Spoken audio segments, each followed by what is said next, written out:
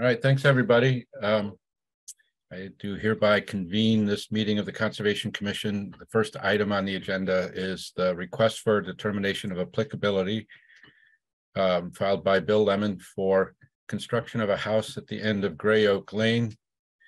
We did a site visit yesterday, and Bill, if you could just give us a quick overview of what's proposed for the record, that would be great. No problem. Bill Lemon, Custom Design Builders.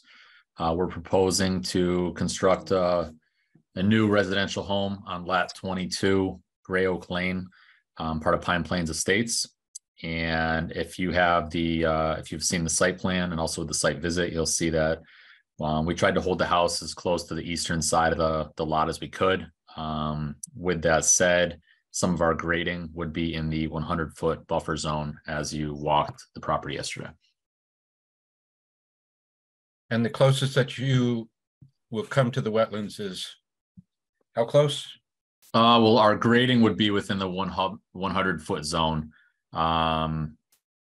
Estimation, I would say, is probably about 20 to 30 feet into the zone, somewhere in that range.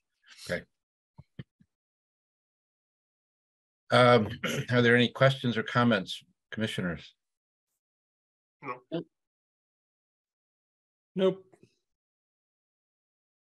All right, well then I will suggest that we issue a negative determination of applicability, which means that you don't need to file a notice of intent and get an order of conditions to do what you propose to do. All in favor? Aye. Aye. Aye. Aye. All right, it's unanimous. I will process up the paperwork and put it in the town offices for your tonight, so that if you folks can get down there and sign it tomorrow, we can try to get it in the mail on maybe Friday or Saturday.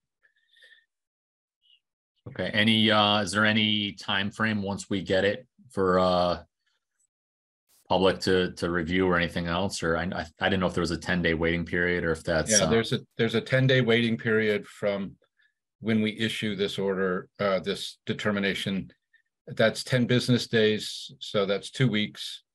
But any work that's outside of the 100-foot buffer, you can do. You can start immediately because you're outside of our jurisdiction. So only applies to those portions that will be within the buffer zone. Understood. And last question: are you I think you went over it with my father yesterday on site, but are you looking for any kind of erosion control or anything else? I just don't want to miss anything. I know you said there was no order of conditions. That's the only reason why I asked. Yeah, it came up yesterday during the site visit, and it looks like based on the terrain, there really is no purpose to putting in erosion control. You're far enough away and it's flat, and there's actually some higher ground between where you'll be working and the wetlands. So yeah, there's no requirement for that. Okay, very good. I mean, I said that we didn't actually agree at the meeting on that. So if anybody from the commission thinks otherwise, this is your chance to speak up. I agree. Yeah, I agree too. No disagreement. All right. So it's as quick as that. You're all set. Okay. I'll get you the paperwork. And I think I'll just use the address from the request that you made. And then, you're free to start work outside the 100-foot, and then, give it 2 weeks, maybe starting Monday, and then you'll be free to do the work in that small area of buffer zone that you're going to be intruding into.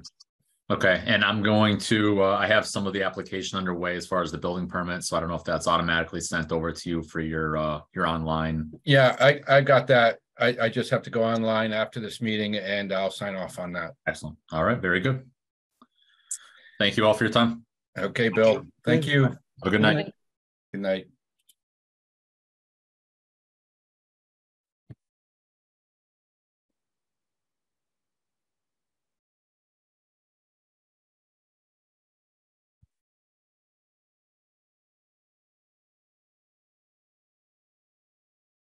Let's see.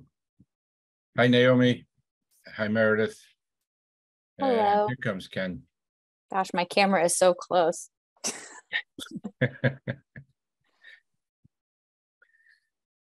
All right, well, we have to stall for another 4 minutes because I officially advertised the public hearing for 7:10. So I guess while we wait for that, maybe the commission can evaluate the minutes from our last meeting and approve those. So are there any comments or corrections on the minutes from our April meeting? No. The draft minutes? They were good for me. Yep, look good. Look good. All right, all in favor of accepting the minutes from our April meeting? Aye. Aye. Right. All right, so that didn't use up much time. I don't know if we have any other business. I guess the one thing I could relate is that I did get contacted by people that working for VHB, and they're doing some work for the state about housing. And I guess they're going from town to town and looking for any sort of idle town land that might potentially be dedicated for housing. And so they're looking at the old DeMaio's site on 5 and 10. And so they wrote to me to ask about it. And I told them it's sort of tough. The delineation comes right up to the edge of the cleared area, and the septic system that's there is non-compliant because it's too close to the wetlands. So they asked if I'd meet with them. So we had a meeting, and they're not actually developing the site. They're just sort of doing a feasibility study for the state that on whether there was any potential for doing multi-unit housing on that site. And I indicated that if they were interested, they could come to a Conservation Commission meeting and put their ideas out for the whole board to provide input on. But so I don't know what's going to come of that, but I just thought I would let you know that that happened earlier this week, and we may hear from them again. God, do you know if they've talked to the Housing Commission? I suspect that they have, because I know that that Brian was CC'd on all of our email communications. So I know the town administrator knows about it and seems to be read in on it. So I imagine that the Housing Commission either knows about it or is going to know about it shortly. Okay, it's possible I missed an email. Yeah. Yeah.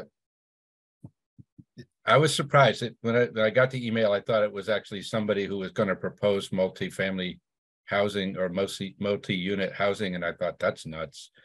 But it's just a feasibility study, so I imagine their feasibility study will probably say that it's nuts as well. But who knows? It might be possible, as long as they don't mind really small units, I guess. All right, somebody else coming in.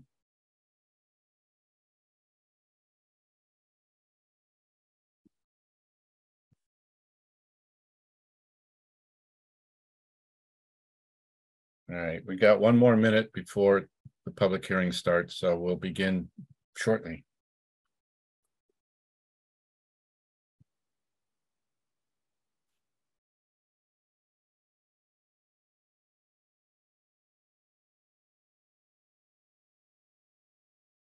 All right, by my clock, it says 7:10, so we'll open the public hearing for the notice of intent that was submitted by the Tri-Town Beach Commission for control of aquatic vegetation in the swimming area at the Tri-Town Beach. We did our site visit for this project yesterday, and at this point, I'd be happy to yield the floor to any of the 3 of you who would like to describe the project.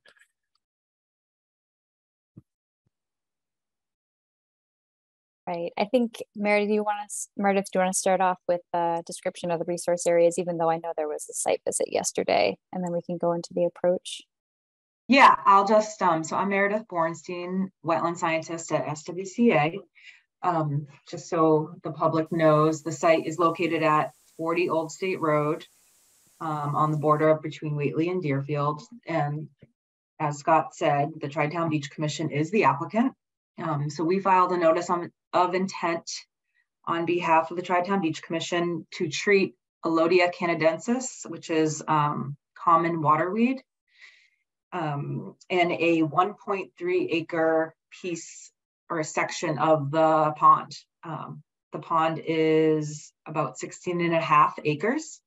And if I can share my screen, I can just show you the figures so people have some All right, let me make you a co-host and then you can do that. Okay.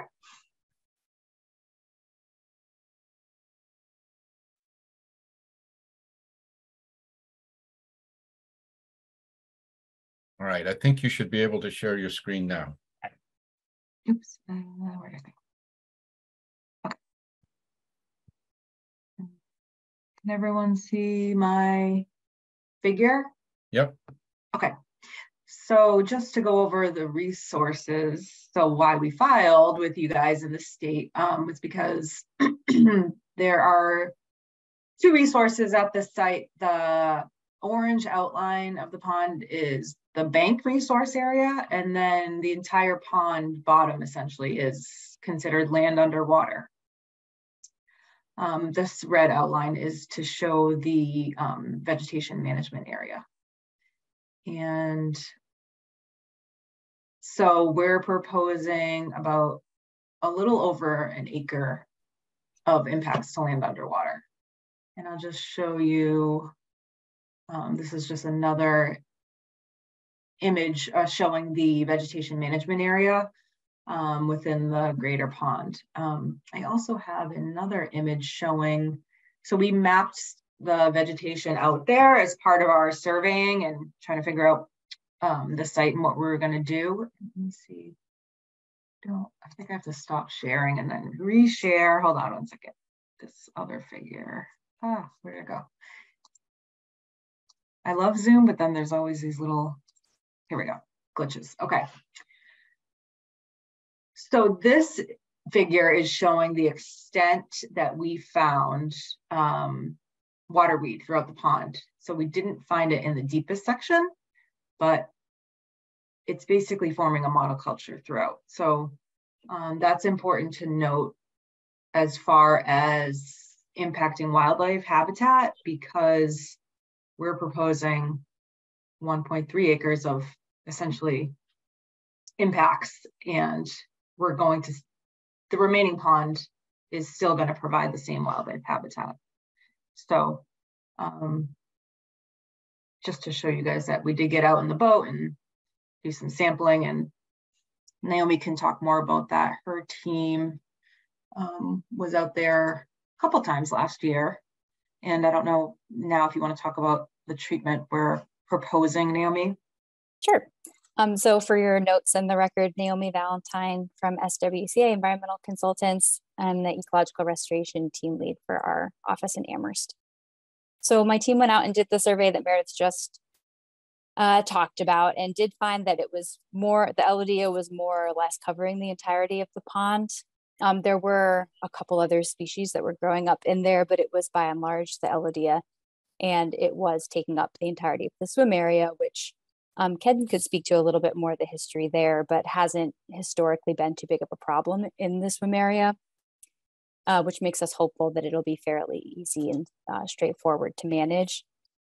We went through a few different options after doing that survey for the Tri-Town Beach Commission, and landed on the use of diquat herbicide because it seemed like the most feasible way to manage the area, and the other options were not really realistic from a cost perspective.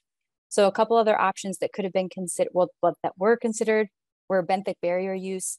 That's used predominantly for smaller areas. So something in the scale of like an acre or more. It's very difficult to successfully and consistently smother a submerged aquatic plant. It's just difficult to keep that type of barrier down and in place. And to maintain it would be fairly time consuming and could be expensive. Another option could be some sort of dredge or hydro rake, which again would have some cost limitations. And also the Elodea can spread via fragmentation. So it's not always a fantastic way to try to manage it. Not that there's a problem with spreading it throughout the pond, because it is literally everywhere else, but herbicide application was ultimately decided on in order to get the results that we were looking for. We had gone back and forth on if we wanted to file this as an ecological restoration limited project or just a standard filing. And I know that was something Mark Stinson said in his comments.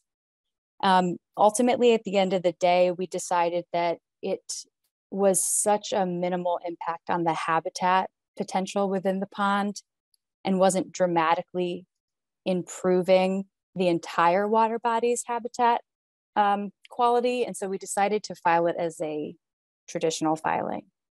I could see the argument though, and Mark has often made those comments to me in the past when filing projects like this, that it is acting as an invasive plant, which is a type of ecological restoration limited project.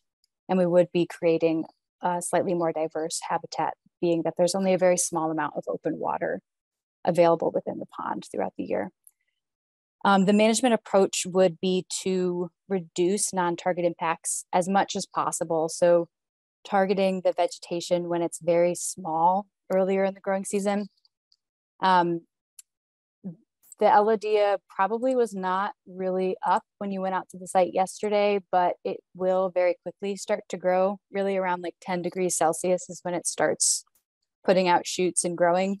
And the method would be to avoid any non-target vegetation present either by treating earlier in the season or later in the season when non-target vegetation has begun to die back or already completely gone to seed. We'll have to determine the exact avoidance methods with natural heritage, but that'll be taken care of outside of this process. I feel like I've been talking for a long time here, so maybe we can entertain some questions. So in terms of the limited project question, so Mark suggested possibly thinking about it under 1053-3H, which is maintenance of beaches. But oh, I didn't catch that detail. To me, it looks like it might fit better under 1053-3L, which is construction, reconstruction, operation, or maintenance of water-dependent uses. And in the definition of water-dependent uses, you know, public beaches are listed as one of those water-dependent uses. So, and then when you go to the guidance document that they have for managing nuisance aquatic vegetation, it also references 1053-3L. So at this point, you might want to request that we review it under that provision, and then you don't have to worry about documenting wildlife habitat. Yeah, we could certainly do that. I forget what the filing deadline is for the environmental monitor, but it's right around the 15th, I think, so we may have just missed it. You have to, is this something you need an ENS, or was it environmental notification, ENF? Nope. No, just only notifying that it's a project being filed as an ecological restoration limited project. But that's not it's not a ecological restoration limited project. That's just the limited project. Limited project. I hear you. Yeah. Okay. You're so right. Then you it can just verbally that. ask us to, and we can then treat it that way for the rest of the public hearing. Yeah, I think having missed that was the way he had referenced it, I agree with your assessment, Scott. I think it might be best if we request to consider it as a limited project. Okay. So we did receive comments from DEP. The first three, or the first two out of the 6 of them have to do with that limited project issue that we just talked about. The first one has to do with something that we touched on yesterday, which is whether the Tri-Town Beach Commission is considered a municipal entity for purposes of waiving the fee. And, you know, on my reflection after our meeting yesterday, I feel more confidence that since it's funded by the 2 towns to act on behalf of the 2 towns in maintaining the beach, that it should be considered a municipal applicant and that the fee should be waived. So I'll just check and see if any of the commissioners have any thoughts about that, or whether you disagree with that. No, that sounds fine. I don't disagree. Me neither. That sounds fine. Yep, that's fine. All right.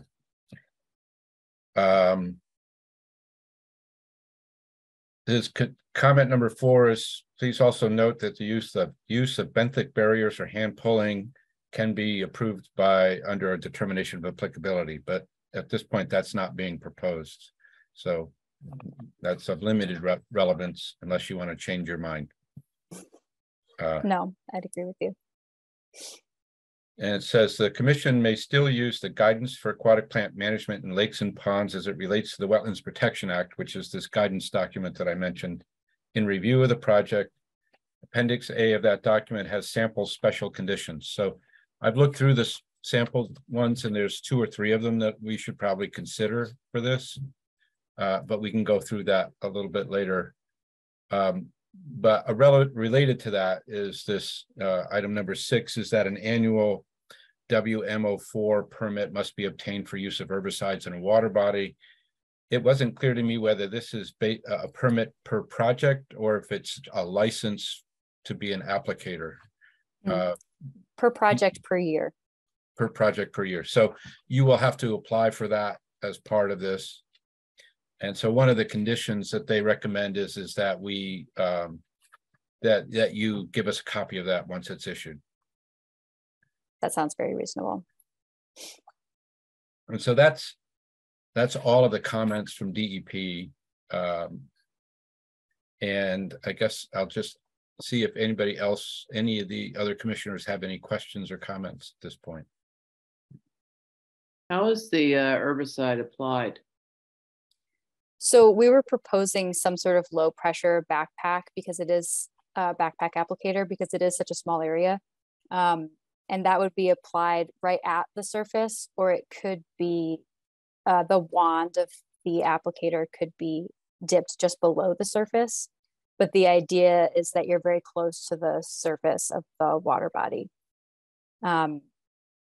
There are other applicator types that you could use, but with such a small area, it seemed like the most appropriate proposed use. And you're proposing just for this year. Do you anticipate that you would need to do this again next year or in the future? Well, we're not sure if we'll be able to get approval from Natural Heritage in time to treat this year. So it might be something that would commence next year. But if it goes more smoothly than their usual time frame, they might be able to be this year. But the request was for an as-needed 5-year permit. So it's not something that you would apply as a pre-emergent. It doesn't have pre-emergent tendencies. And it's not something that you would apply before vegetation begins growing up. It's a contact herbicide, so it would need to be reactionary and only be used to the extent necessary. And because it is fairly shallow through that area, and the idea would be to target the Elodea when it's fairly young, hopefully once it reaches about a foot or so, we'd be able to reduce the concentration of herbicide applied. It could even be as low as a quart per acre, or up to 1 gallon per acre, but I don't think that would be necessary for this pond. And as far as you know, so I assume this process has not been carried out in the past. Has this vegetation been treated in any other way in the past? I don't believe so, but I'll let Ken introduce himself and respond to that. Okay. Yes, I'm Ken Cutterback. I'm on the Tri-Town Beach Commission. Thank you all for your time this evening, and nice to meet you finally, Naomi, face to face. The Elodea has not been treated in any way in the past. Basically, it's been essentially feels like a harvest, getting the weeds that are floating on the surface out of the swimming area so people can swim there, and anything that uproots in the course of the day is taken out of the water and disposed of. So no, it hasn't. It's never been treated. So. Can you speak to the safety of the herbicide, given that it's no longer approved for use in the European Union, please? Sure. It is approved by the state of Massachusetts through the process that DEP and Natural Heritage go through for use in sensitive areas. And obviously aquatic use, that's what its purpose is for. It does have a very high affinity for vegetation and sediment as well. So it quickly binds to suspended sediments as well as vegetation within the pond. And in natural settings, its half-life is actually quite quick. And once it is bound to those things, it does stay bound fairly tightly. And those byproducts do not have effect on any of the organisms that need to be tested through the EPA testing process. So let me just make sure I don't misspeak. Again, I can talk about the hold times associated with application because they are very short. Let's see. If it were to be applied to drinking waters, there'd be a 3-day hold time, which sort of gives you a sense of how quickly the herbicide works its way out of the water. There is no hold time for fishing and swimming. 1-day hold time for livestock and domestic animal consumption. And if you were to be using it for irrigation purposes, you would want to wait 5 days. And so I know that doesn't necessarily get to your exact question, but in terms of recreation, there's no hold time. So the impacts to humans at the label restricted application rates is considered negligible. We usually suggest a day just because, but it's not required under the label. And so by all accounts, the organisms that need to be tested have very little to no impact. And those are at the upper, testing done at the upper ranges of the label use concentrations. And we're proposing a very, like a quarter or less of those testing limits. And so I don't want to understate it. It is an herbicide, but fairly safe for use in the broad scheme of herbicides that are approved for use.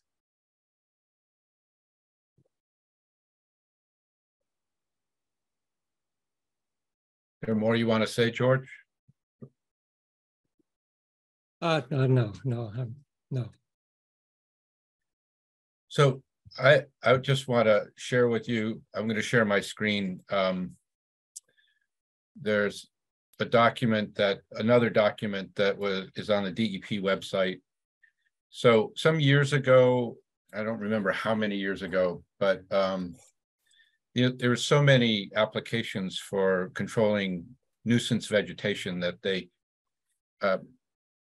did this huge generic environmental impact report on lake and pond management. And I believe Paul Godfrey from the Water Resources Research Center at UMass may have been the lead author on that, if I'm not mistaken. And so they comb through the literature and they sort of essentially tried to determine which were acceptable practices and which were not. This publication that I'm showing now, hopefully you can see it. Yes. This is a companion guide to that GEIR, and it's got a nice section that talks specifically about this particular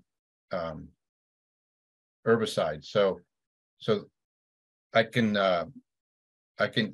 email this out to commissioners if you'd like to have a copy for yourself. But there's all this information about how diquat works and various different benefits, detriments, information for proper application, etc. But then down here towards the end, there's specific impacts specific to the Wetlands Protection Act, which is pretty handy.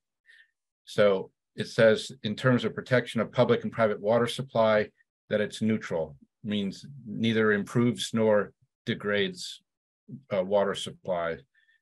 Protection of groundwater supply, neutral, no interaction as diquat is adsorbed to soil particles.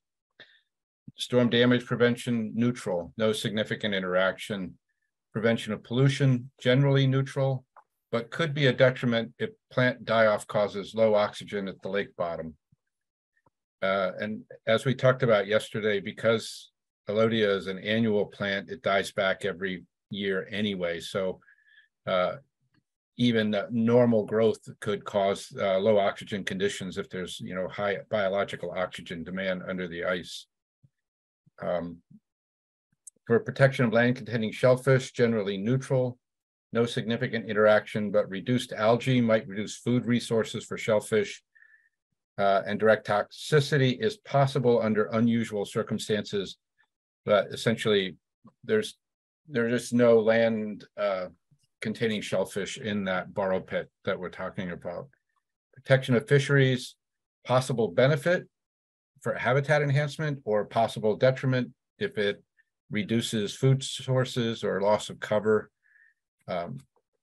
In this case, there's lots of other places where fish can get cover, and it might be it might actually be a benefit in providing nesting opportunities for sunfish and bluegills, because otherwise there's no bare ground in that pond anymore for them to nest.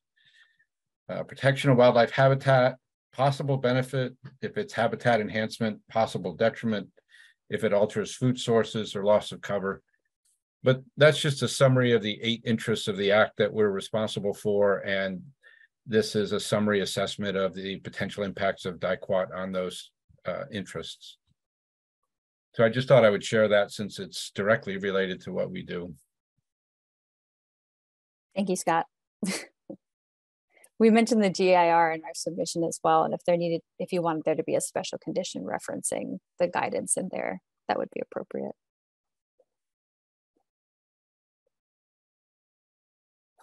Any other questions or comments from the commission? One random question for me.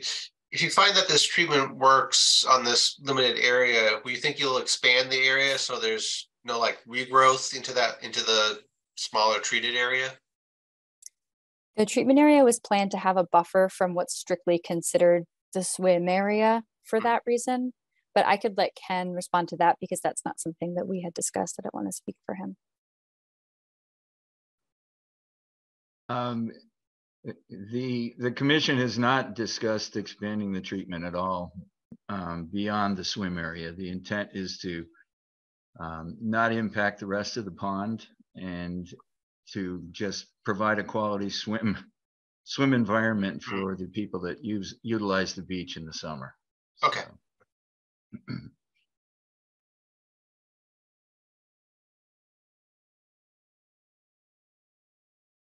All right, if there are no other questions or comments from the commission, I open it up to the general public. Anybody who would like to ask questions or make a comment?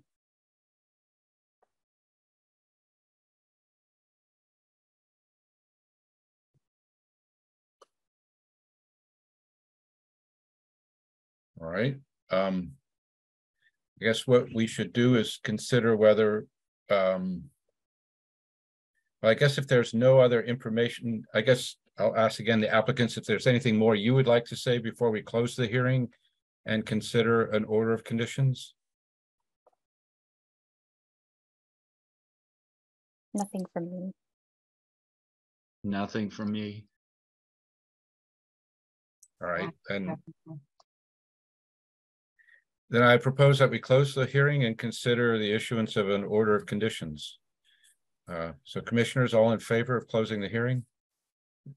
Aye. Aye. All right. All right, and I guess the first question is, should we permit the projects? And so let's put that up to a vote. All in favor of issuing an order of conditions with the appropriate conditions that would permit the project to go forward? Aye. Aye. Aye. Are you a no, George? No, yes, that's correct. Okay. You want to address that? It has to do with my own experience with pesticides and ones that were permitted until they weren't. Things like malathion, chloridane that I worked with early in my work. And I know this is not a dioxin, but I've also traveled extensively through areas of Vietnam several times that were heavily treated with herbicides, including Agent Orange, but also Agent White, Purple, Blue, all the various versions of that. So I'm reluctant to introduce any herbicides into a water supply like that, despite what assurances I may get or see. We've had too many of these things seem okay until they weren't. And the fact that it has now been taken out of approved use in the European Union is a red flag for me. And I'm not quite understanding either why the weed has become a problem, given that this particular body of water dates back to the building of I-91. And we haven't, there has been no treatment until now. So that's it, just a no vote. And I just wanted that on the record. Okay. Okay. I just wanted to give you an opportunity to try to convince others of your point of view. That, does anybody want to reconsider their vote on this? I wanted to ask, I think somebody might have asked this when we were at the site visit, but do you think it's growing more because people haven't been swimming in it for a few years? So swimmers have, disturbed that area and that reduced the growth in the past? How about if I suggest that we reopen the hearing just so we can have further discussion? Okay. Okay. All in favor of reopening the hearing? Aye. Okay. Aye. So go ahead. Anybody would like to address that question, feel free. Ken, would you like to address it? Sure, I can try to address it. 2 or 3 years ago, back in 2018, I think, when the beach was last open, the vegetation had gotten to the point where it was not, I won't say encroaching, but it was being disturbed elsewhere in the pond and blowing into the swim area. And since the beach has been closed, we didn't see that last year in our first year of operation, but I did see at the start of the season that the Elodia had pretty much overtaken the entire swim area. It was when we started in the spring, it was there. I mean, we had to clear basically 6 to 8 feet into the water and just almost, in essence, harvest it to get an area where people could walk in and enjoy the beach. And it, over the course of the summer, it did get, I think it got uprooted and lessened. But previously, they were literally starting the day off by essentially taking vegetation, loading it onto paddle boards and bringing it to shore so that they could keep it out. And there had been a snow fence installed around the outside perimeter of the area. So I think over the last 2 or 3 years, maybe the growth hasn't been as significant, but we'd like to make sure that it's not there in the beach area. So it affects the quality of the water and in the enjoyment. I know that Diane Kolakowski, another commission member, is on, and she swims pretty frequently at the beach. So I don't know if she'd have any comments on it, but does that answer your question? Well, I just want to clarify. So in the past, I just found a tick on myself. That figures. In the past, people would pull it out by hand. Are you saying that's it's actually raked? It was raked.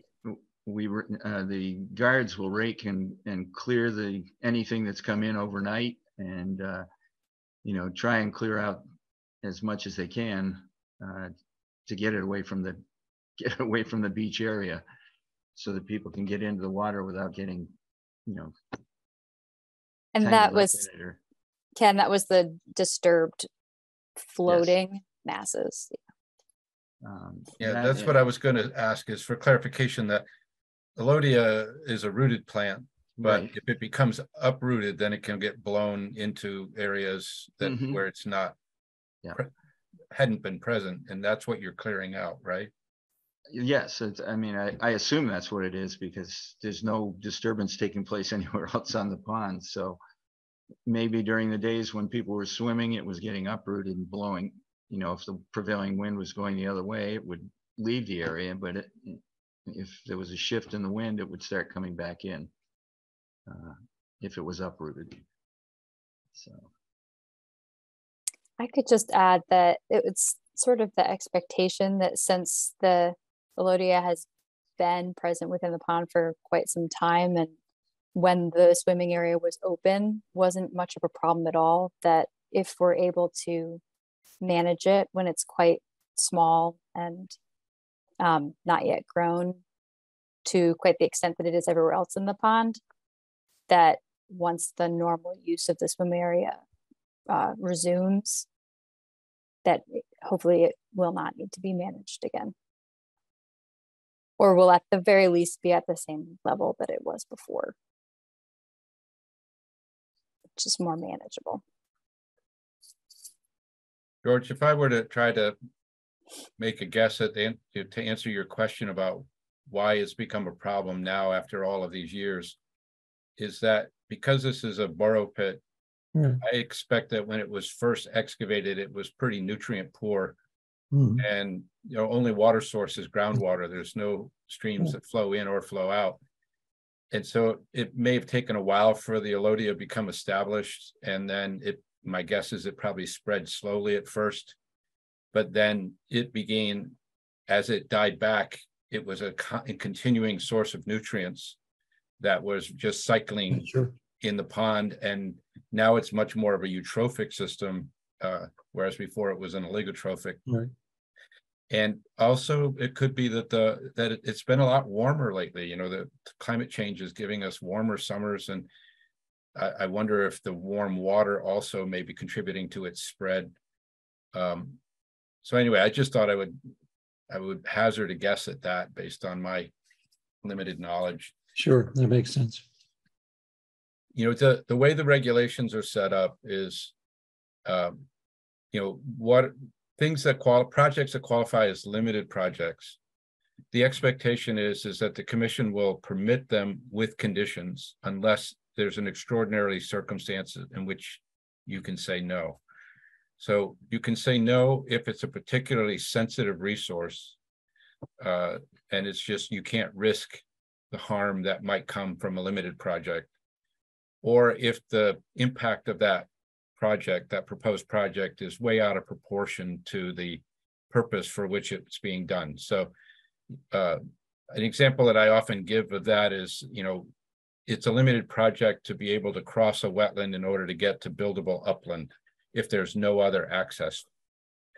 But I remember on the coast seeing somebody who'd built a causeway out to an offshore island and had built a house on the island. And to me, that would have been an impact that's out of proportion to what the purpose of that limited project was, and that they could have by rights denied that.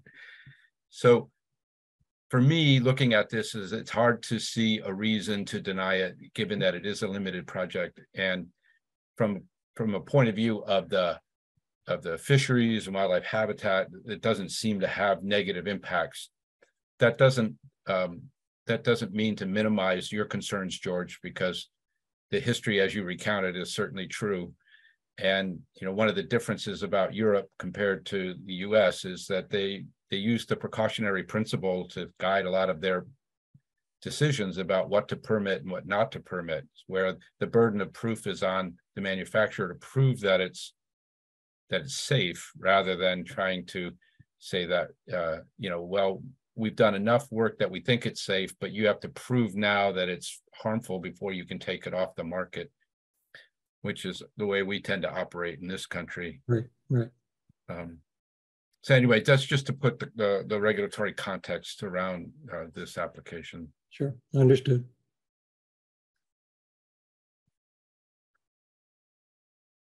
Any other comments?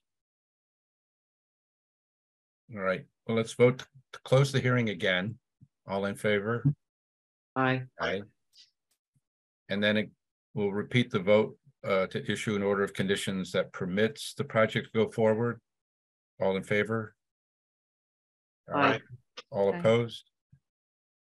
I'll abstain. You'll abstain? Yep. Okay. And then in terms of special conditions, let me read the ones that I would suggest that we include from this standard, the one that they have.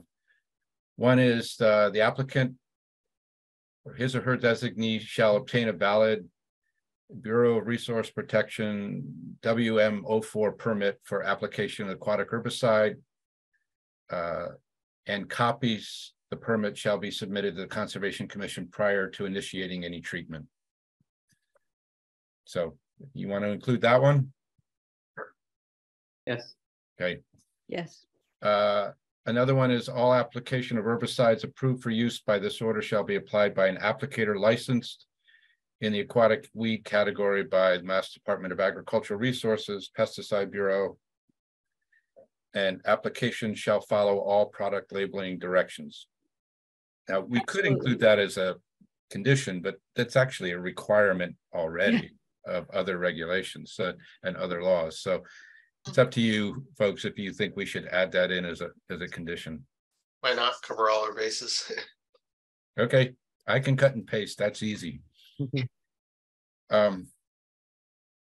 Another one is in the event of any fish kill within this water body, applicant and licensed applicator shall immediately contact DEP's emergency response section and the Department of Fish and Game's Westboro office. I think it's unlikely, but you know, when we talk about biological oxygen demand, you could end up in the springtime when the ice melts, finding lots of dead fish, and it's useful to know when that happens. So I would recommend including that condition. Okay. And then the last one that I think is relevant is that refueling, servicing, and repair of motorized watercraft and service vehicles associated with surveys or treatments shall take place at least 100 feet from the boundary of the resource area. And there's a whole bunch of additional verbiage that goes with it. Equipment operators shall be prepared to immediately respond to and contain accidental releases of fuel, motor oil, or aquatic herbicides. On-site absorbent material shall be maintained for use in containing accidental spills, and then reporting them if they occur. So, so you think we should include that one too? Sure. Sure. I don't think they'll need it, but sure. Naomi, do you know if that's something that they generally do anyway? In particular, I'm thinking about the absorbent material. Do they generally have that on hand when they do these applications? Yes, it's definitely best practice to have spill kit equipment with you. I can't think of any operation that wouldn't have that with them on site. And I'm sort of picturing that the application would be via boat. Is that correct? Yeah. Okay. Small. I don't think it needs to be gas powered. Just a little trolling motor. Okay. So I think those are the ones that are most relevant. Does anybody have any other conditions that you think would be worthwhile for us to include?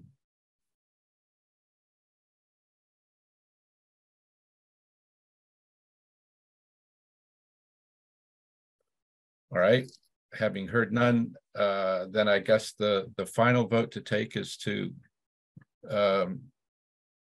issue this order of conditions with these 4 special conditions that I just read off.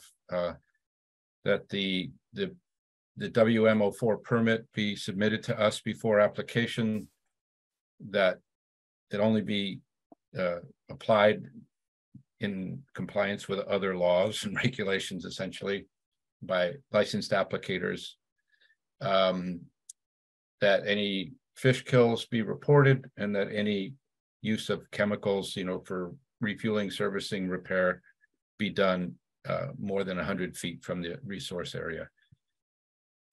All right, So, I have a question, Scott. yeah, Do they normally post for the public when the herbicide's been applied?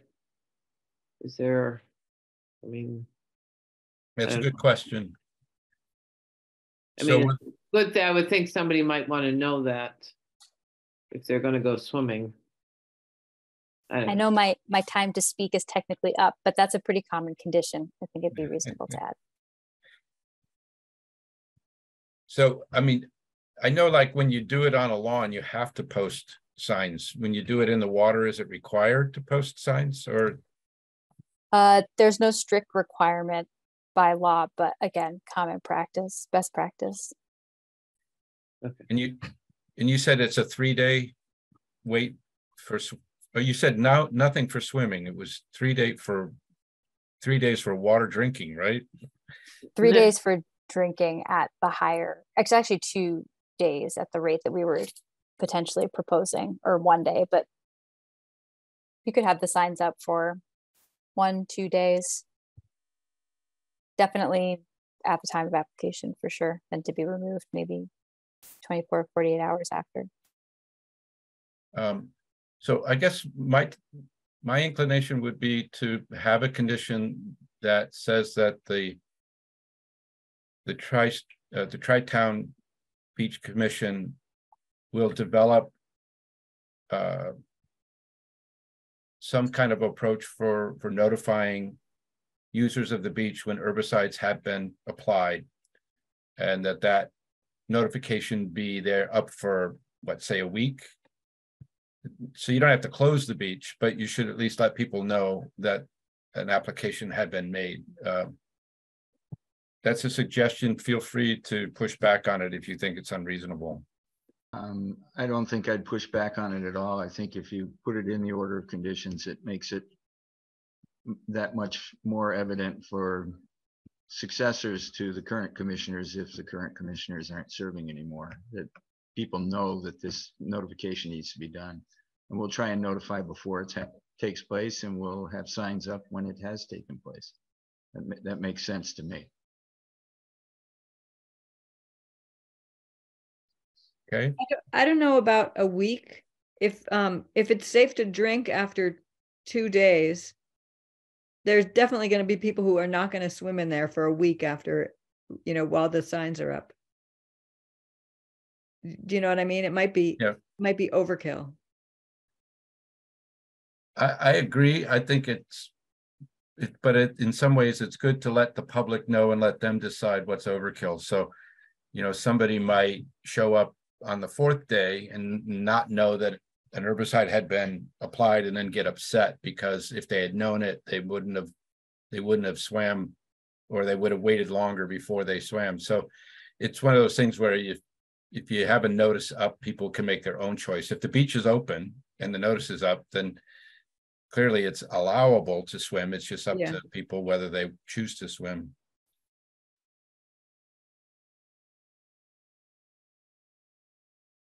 Okay. I didn't mean to sort of argue you down. I'm just sort of explaining what I was thinking when I said a week. I used to take my kids there, and if I saw an herbicide application sign up, I would not let them in the water until that sign came down. Yeah. Well, hopefully we can do the treatments before the swim season starts. So that would be ideal. Yeah. Or after. Or after, yes. Although I think that Naomi was indicating that it makes sense to try and get it early if you can, as opposed to later in the season. Right. Because in essence, as you've noted, it's an annual, so it dies off in the fall anyways. So, yeah. My hope would be that we'd be able to treat prior to the swim season starting. Naomi, were you going to say something? I was just going to suggest that signage could include a date and a little line about information from the label. But if your proposed condition was for the commission to come up with signage, I think that sounds appropriate. Right. That was my thinking, is that the beach commission can decide how much reassuring language you'd like to have on there, what kind of qualifiers you want it to say. So we don't want to mandate something that's going to scare people off, but if there's a way that you can just let people know that this beach is treated and the last treatment was on this date or something like that, and whatever you decide is an effective way to communicate that, I think I'm happy to leave that in your hands. Okay. I agree. All right, so that makes for 5 special conditions. So if there's no further discussion, then let's have a vote that we will attach those 5 special conditions to the order of conditions that are already part of the form. So all in favor? Aye. Aye.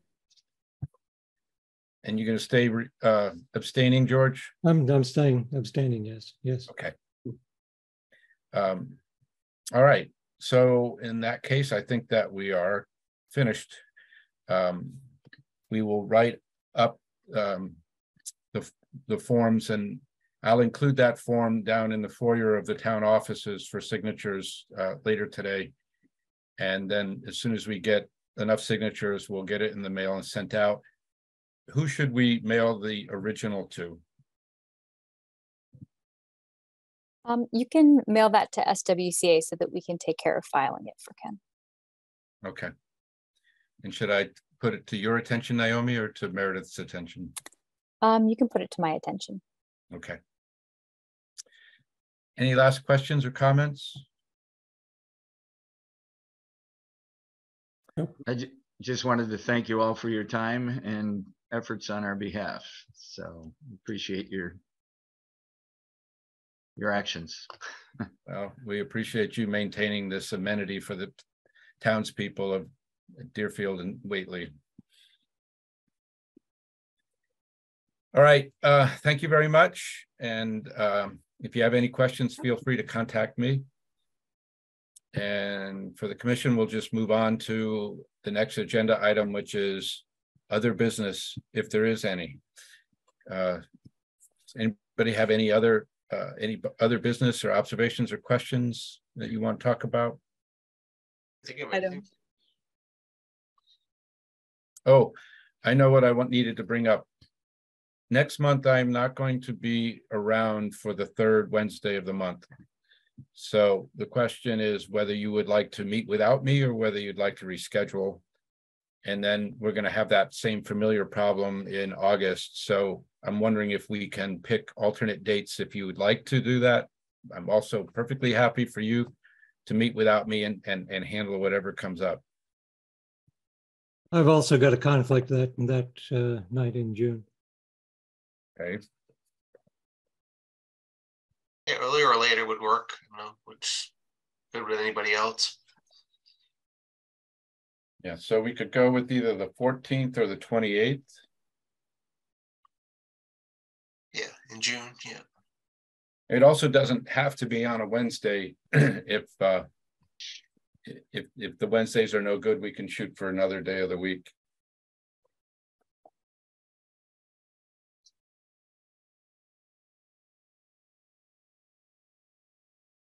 Either 14th or 28th would work for me.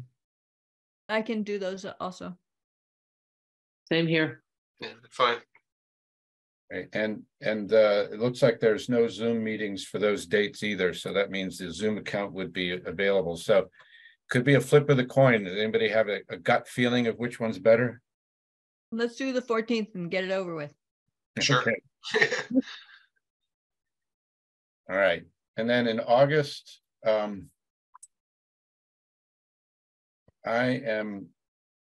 cannot do the 16th or the 20th. I can't do the 9th, 16th, or 23rd. So it would either be the 2nd, which would be about 2 weeks after our previous meeting, or it would be later on the 30th, which would be at least 3 weeks from the September meeting. So how does the 30th look for you folks? I can do the 30th. Yeah, seems okay for now. Yes, I can do that. I'm good with that. All right. So I will notify the people at the town offices to change the dates on the calendar to show that we will be meeting on June 14th for our June meeting and August 30th for our August meeting. All right, I'm glad I remembered to bring that up because it looks like both George and I would be missing in June. Yeah.